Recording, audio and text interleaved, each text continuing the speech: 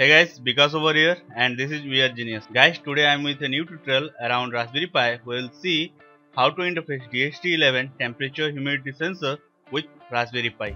So DHT11 is a one-wire serial protocol based temperature humidity sensor. To interface with Raspberry Pi, we are going to use Java, but the application developed will not be completely Java based. Instead, we are going to use Python script running from Java application. So let's see how to do it, guys. Let's check it out.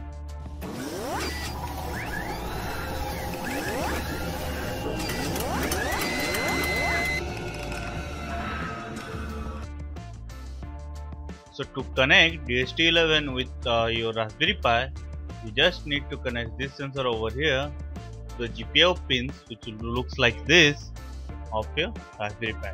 So to connect the pin number 1, which is nothing but the VCC pin of your DHT11, to the VCC pin or the 3.3 volt rail on your Pi GPIO.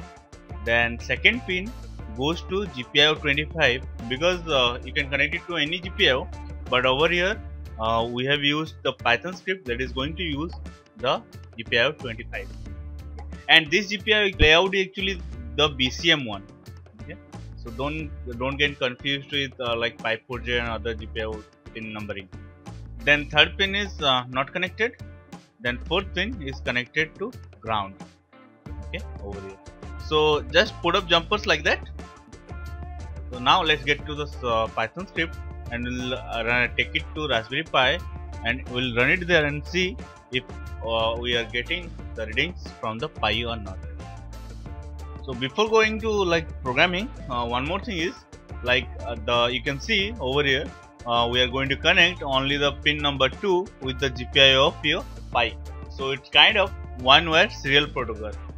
So basically what it does is the microcontroller, whatever connected to DHT11, when it asks for or requests for data, it pulls the particular pin low for around 18 milliseconds, a minimum period of, then again it pulls the pin high to around 20 to 40 microseconds, and after that the DHT11 responds a 40-bit data that is serial in serial fashion.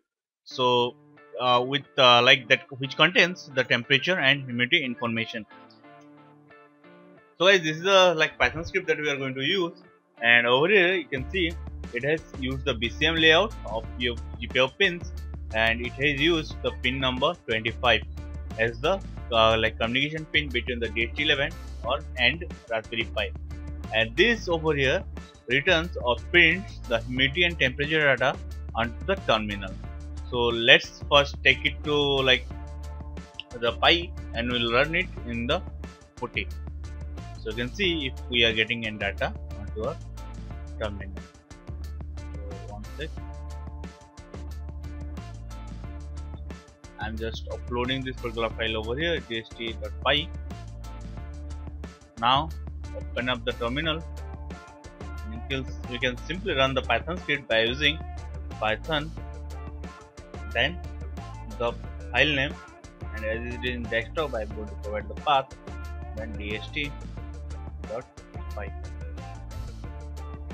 This actually quite sometimes returns us like error range and error CRC if it is not like communicated successfully. And over here you can see, so over here you can see, as we are not using the OS level like drivers and all for this communication, it quite a bit of time it fails, but after some tries you will be able to read the data. Over here you can see it is showing me 78% humidity and temperature is 30 degrees Celsius. Now let's try to run this particular file from our Java application so that we can incorporate this sensor in our Java app. So to do that, I'm going to create a new project in my Eclipse. So I'll start with a new one, new Java project. So one more thing is, as we are running the Python script to like interact with the DHT11 sensor, and we are simultaneously, if you want, like using Pi4j for other GPIO functionalities from Raspberry Pi, you can go ahead with that. It will not cause any interruption or anything. It works perfectly. Okay, so let's create a project with DHT11 Java, and we are using Python. I'll just apply. So there are actually different other methods also present to run like native code or using Java and all, like JNI and all of the things. But I am going to use a simple approach that will run the script in the terminal and get back us the data. Okay, so let's try to run over here. So its name is like, let's say, main class. I'm going to include the policy requirement method. Now over here I'm going to use runtime. Let's say RT12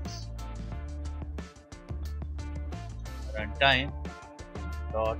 So this will give me a runtime. Okay. Now I'll do one thing. I will try to run rt.exec.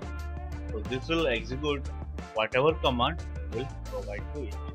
So let's say I want to execute, let's Python, then the file name, that is dht.py. Okay,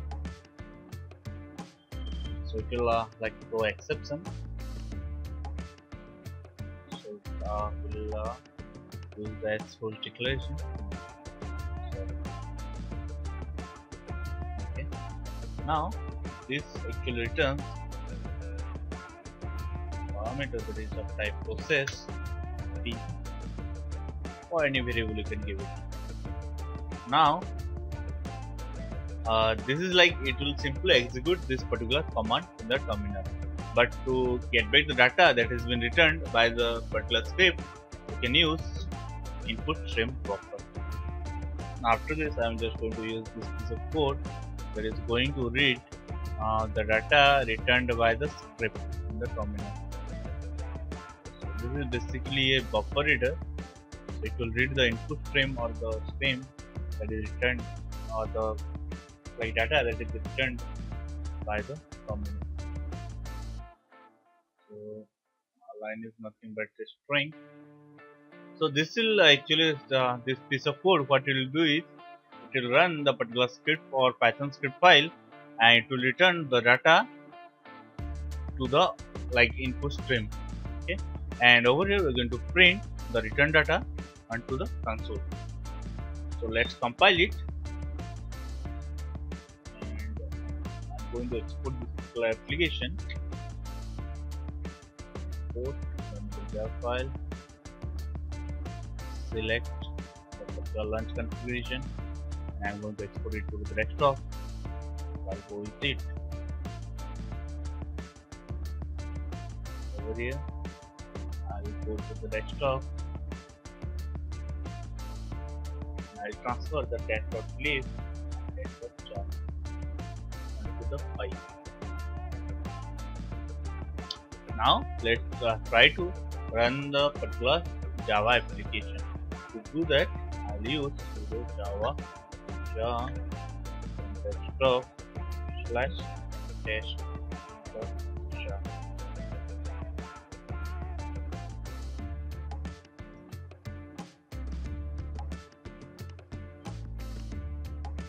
Okay, I think I'm having some issues over there.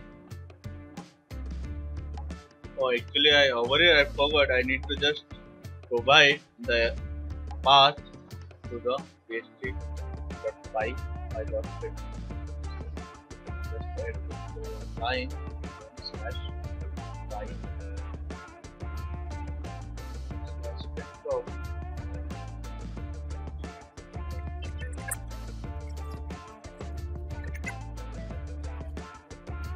So we can see it has successfully run the Python script, but it has returned error here.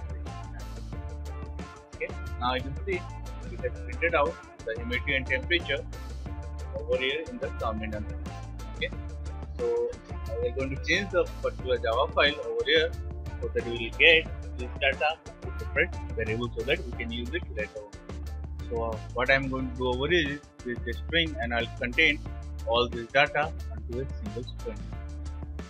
But before that, I just need to modify the Python file so that we will get the data in a particular format so that we can process it in our Java application. So to do that, simply go to the end of the file. It will simply print out the temperature and humidity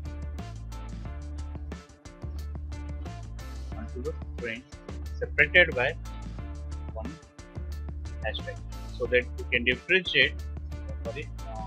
Separated by $1, so that we can differentiate. We can like split the result into the required value. Now save it. It's going, and let's again try to run the Java application. And over here you can see it printed out $30.78. Okay. This is the first one is the temperature value, then is the humidity value. So that by using the $sign we can split out the value in our Java application. Now it will run just read the first line from the output. And over here we will check if error range. That means it's going to read the data, and I'm going to return or print out that like I'm going to initial make the values of the humidity and temperature unaffected. So before that, I just need to create the variables. That is one humidity. Now, if it is like showing us a CRC error or a range error, just going to else.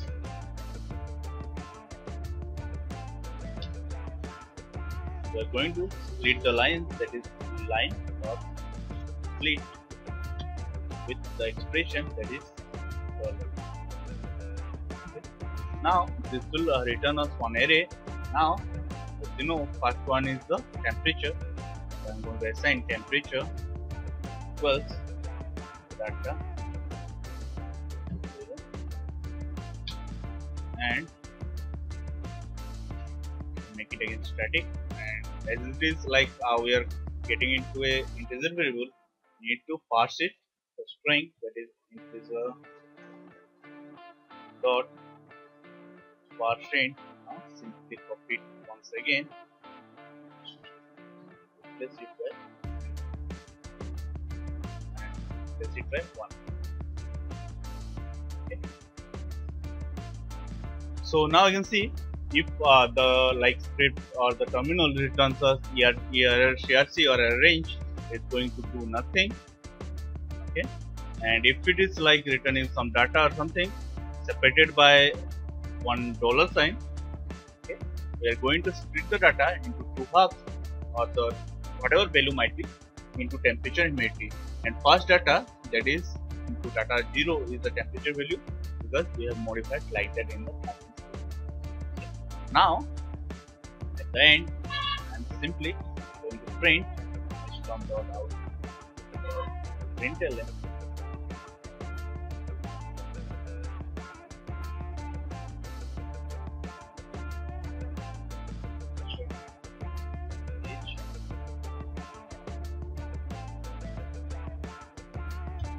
temperature plus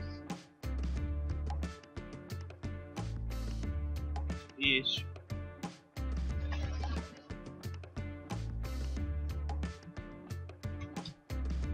humidity percentage RH. Over here it is let's again take it to the Raspberry Pi, and we will try to run it over there and see if we are getting the desired output.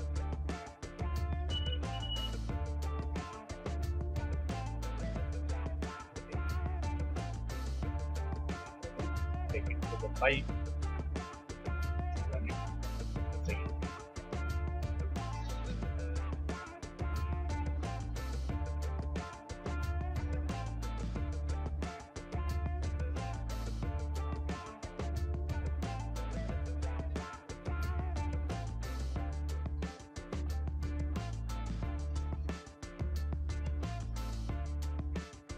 It is showing some error over here. And line number 21.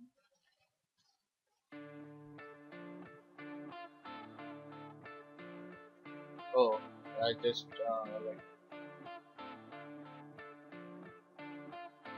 okay, it is showing error CRC, but just need to provide some condition so that over here will not get.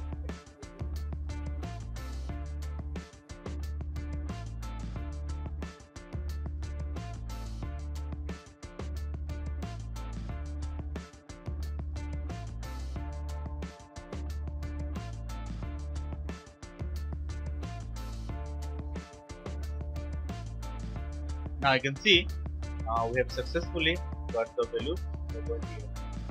It is showing like temperature is 32 Celsius, humidity is 78% RH. Okay. So the actually error was something like this has to be like regular string expression over here.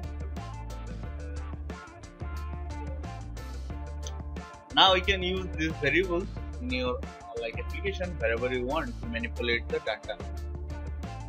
Let's say you are interested in something like IoT application, or you can use these variables to refer to. So that's all with this, guys. Thank you. Thanks for watching. Hey guys, it's me once again, and hope you have liked my video. If so, just hit the thumbs up button. If you don't, there is thumbs down button for you also. And don't forget to subscribe my channel for latest updates. Okay, see you next time with my new content. That's all, guys. Thank you. Thanks for watching.